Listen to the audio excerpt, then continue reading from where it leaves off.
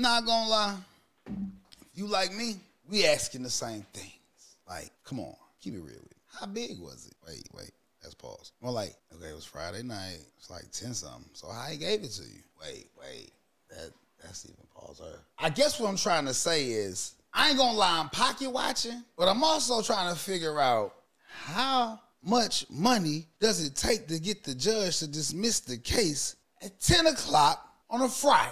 Now, we not gonna glorify or harp on the money because all jokes aside, all thought business and pocket watching aside, that money will never erase the memories and the trauma that Cassie went through. That money can't buy a new memory or give her opportunity and chances back or time.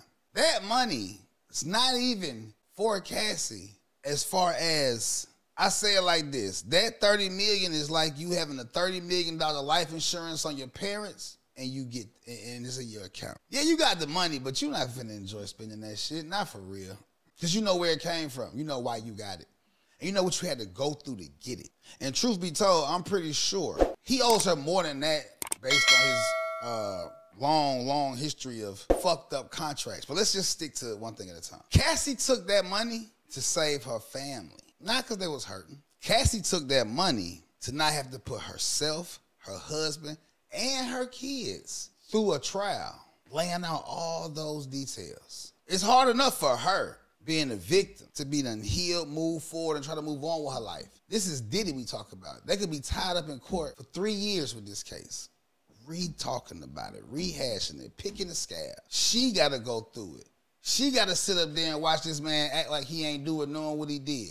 She got to retell them stories and get cross-examined and the whole thing. Her husband was around the ass end of it, no pun intended, and he may have to ask questions.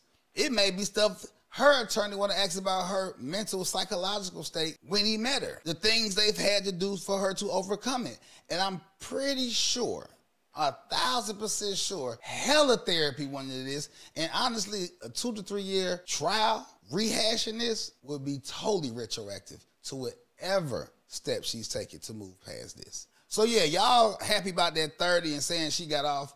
Cassie took that money to save her family, to spare her husband the embarrassment. And so that won't be something that's Googleable for her kids when they're of age.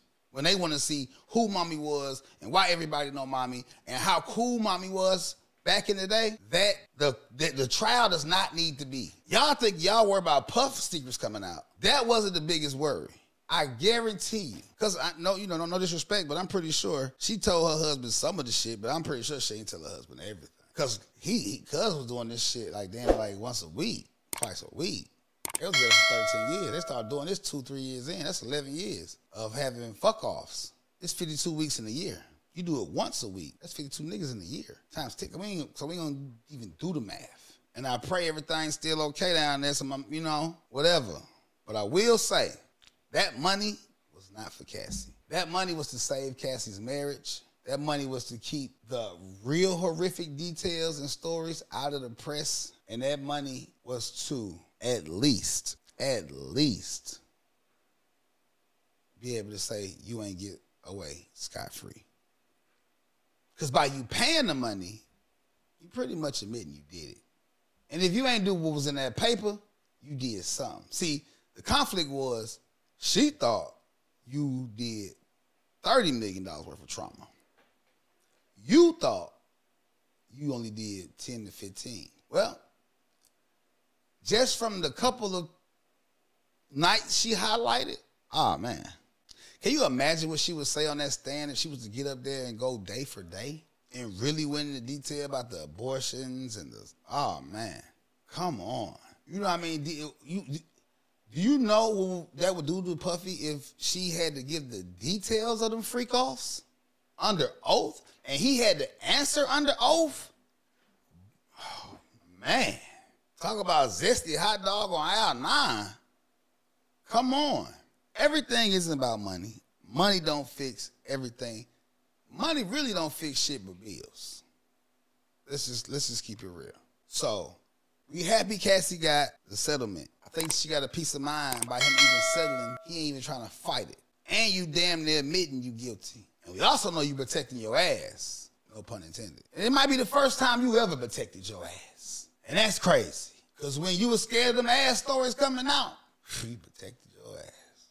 But we going to stay tuned because this is not over. Oh, no. Cassie just a whistleblower. I'm interested to see who come out next.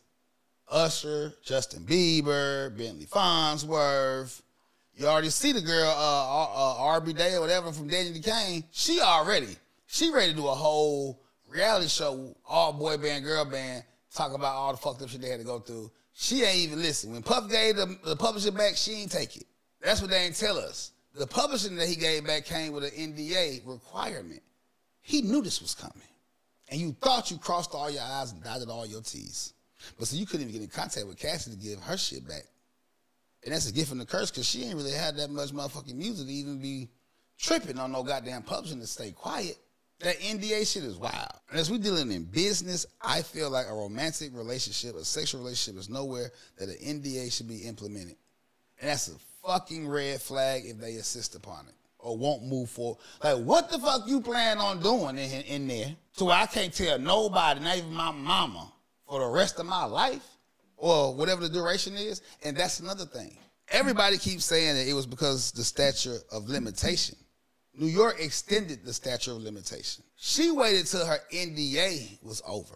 As soon as her NDA was over, boom. I need that bag or, hey, it is what it is. But y'all let me know what y'all think, man. How much you think she got? Do y'all think Puffy finna get hit with the RICO? Because he's definitely sex trafficking. He's definitely using his power, money, and influence to run a criminal organization. If sex trafficking is a charge that he's hit with, which it is, crossing state lines, making this girl do freak offs in different states with different men against her will. Hey, coercing her to do drugs, fearing for her life, beating on her, you know, the whole thing. You using your label as your muscle to go get her. That's a lot. He'd be a wild. Leave it to Puffy to get a RICO about being a freaky ass nigga and telling his girl to go find him a big black stick. That's crazy. Is Puffy about to get the RICO? How much money did Cassie get? And who's next to hit that nigga with the Mr. Me Too? Because at this point, anybody can say, he ain't even trying to have a nigga playing or joking. You fuck around and say, hey, I was there and I remember this. Or do you remember the time? Don't fuck around and have an address. Like, you got anything, a tangible memory where he'd be like, oh shit, maybe? Because I guarantee you, he done did so much drugs, he don't even know what he done did. It's finna be PPP on P. Diddy. Y'all make sure y'all like, share, comment, subscribe, man. Ding the notification bell so when I drop it, you got it. It's your boy, Hustle Simmons, and I'm out. You did.